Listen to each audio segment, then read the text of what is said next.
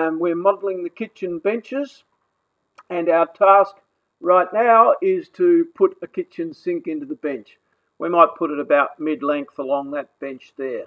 Okay, so going into a top view, and we're going to use an object called a chamfer box. Okay, so where it says standard primitives over here, click on the down arrow and go down to extended primitives, and we want a thing called a chamfer box. And I'm going to throw something in there that randomly looks like about the shape and size of a kitchen sink.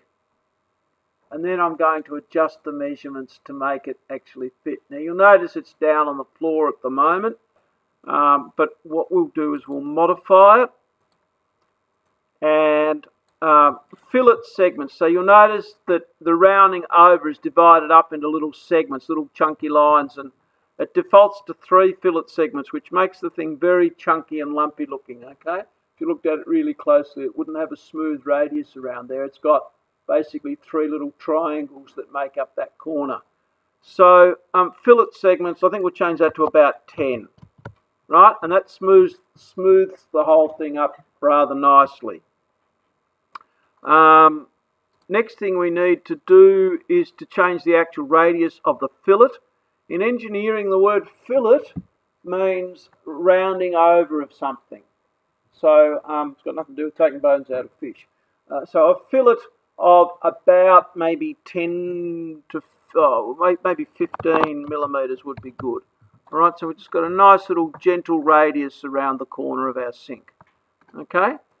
Now the length, width, and height. The actual width is what I would call the length. Mine's turned out at about 1429 millimeters. I think a decent kitchen sink would be, this is a nice big bench, let's go 1500 millimeters, okay, 1500. Now we need a decent amount of height because we're going to have to sculpt out the sink bowly part, okay, so in order to be able to do that, we need a height of about, how deep's your sink? Probably, I think 300 would be pretty sufficient. Make it 350 just to be on the safe side. So where it says height, make that 350. And length is actually the width of the thing, right? So your standard bench is 600. So I think, yeah, you probably go about 500 for width, I think, which is actually length in the program, right? So there we go. So we've got our correct parameters. Now what we're going to do is lift that box up so that it just barely pops out through the top of the bench, because the sink's going to sit slightly above the bench top, all right? So you'll be able to see that if I zoom in on that view. So I want most of it underneath the bench, a little bit sticking up on top. Now when I look at that more closely, I think I could possibly round it a little bit more. I put I think it was a 15 millimeter fillet on it. Let's see what 25 looks like. Yeah, I like that a bit better. Go for a 25 mil fillet.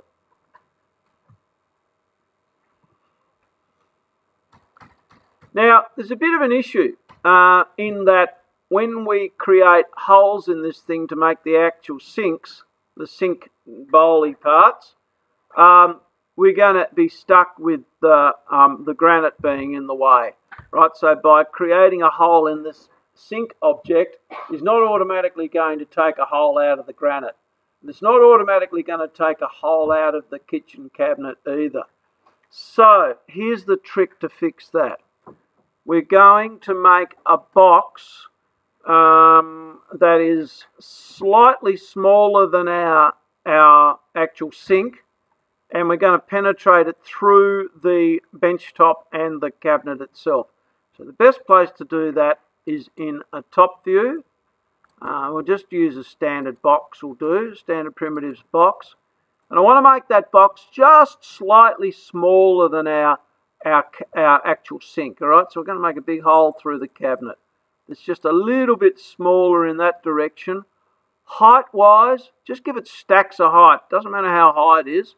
They give it plenty of height. Okay, so I'll give it 2 meters. I'll go 2,000. Okay, for height of that box that I've just created. Right, so there we've got this massive big box going down through our bench. Okay. Now, we want to remove that box from our bench top, and we also want to remove it from our cabinet. So, in fact, we need 2 identical boxes there.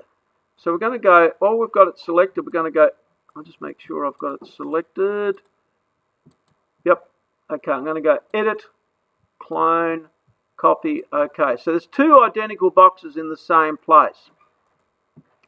Now, here's what we do. We select our bench top, Compound Objects, Pro Boolean, Start Picking, and I click on one version of that box. Now, because there's an identical version of the box there, once you click on it, it'll look as though you haven't actually done anything.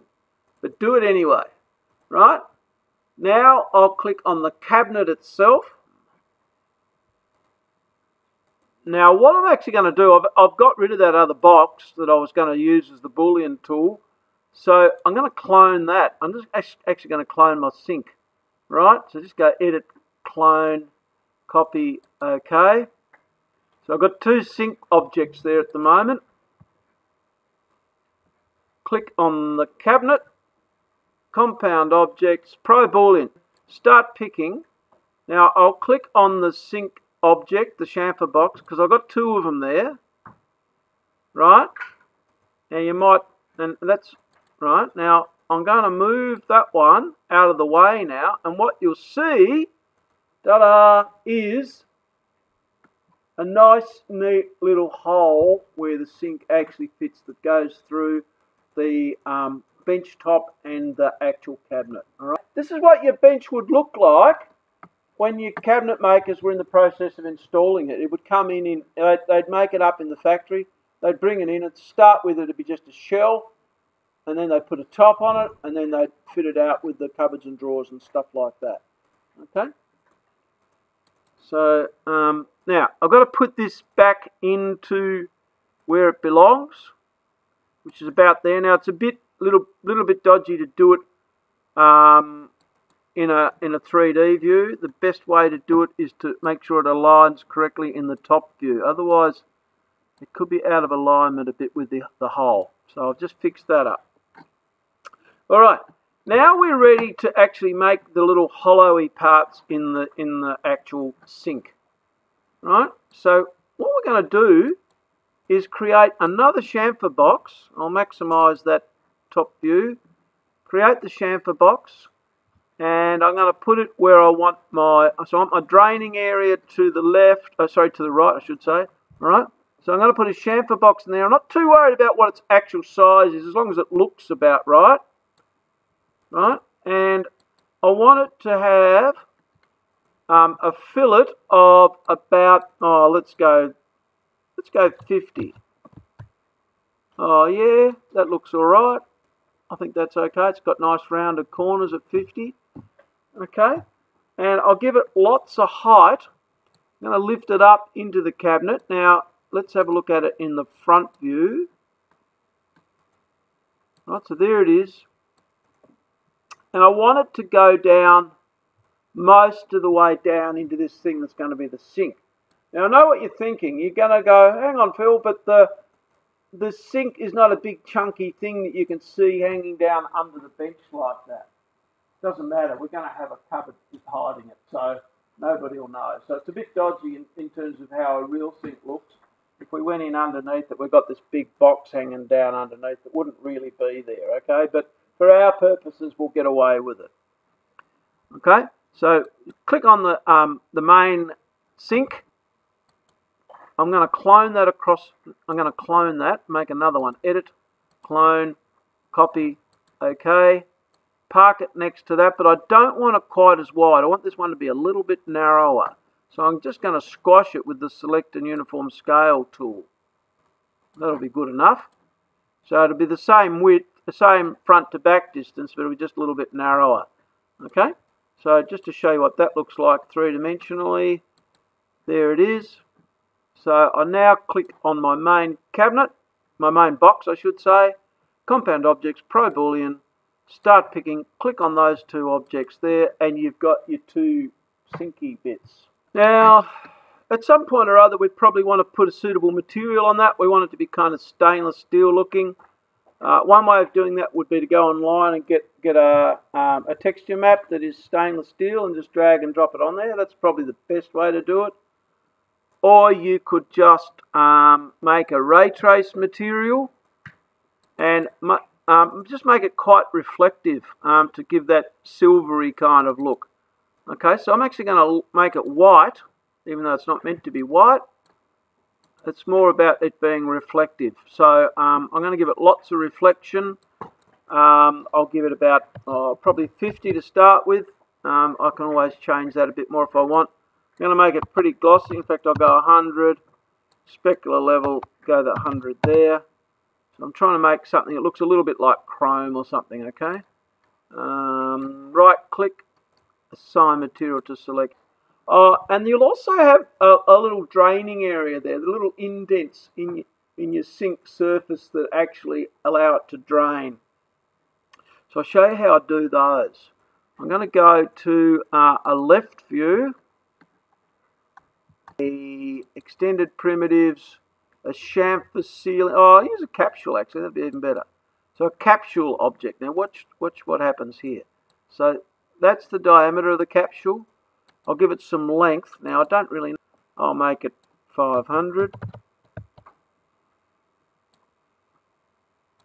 Now I'll probably want to reduce the radius down to about 15-ish. So I've got this. I'll show you what it looks like in a 3D view.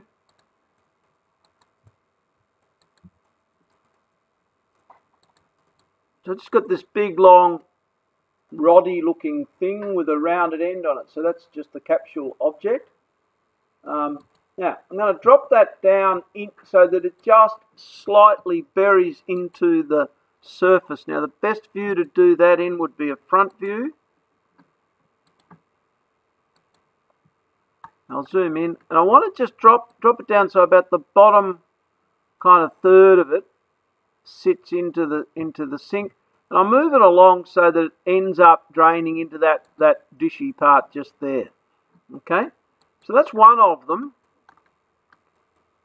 I now need a bunch of them. So I'm going to go edit, clone, copy, okay, and move it across to there. I can go control and click on both of them so I can clone them as a pair. Edit, clone, copy, okay. And what I want to do is remove them now from the sink. So I click on the sink, compound objects, Pro Boolean, start picking, and just click on each of those. And in there, where they were, will be a nice little indent. Okay, so what I mean by an indent, we'll have a look at it here. Okay, so we've got that sort of looks like a drainer area of a sink. I'll just give you a render of that to get a better view of it.